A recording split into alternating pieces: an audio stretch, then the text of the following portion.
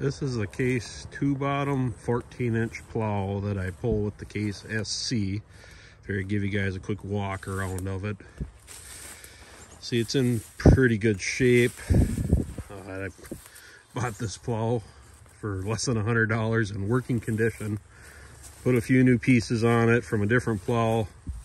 It was a 16 inch, now it's a 14-inch because it matches the case better, but it's got one new tire on it, needs another one.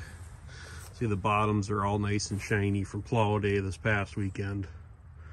But it's a nice old plow. It's original. I plan on keeping it original just because it matches the patina of the tractor quite well.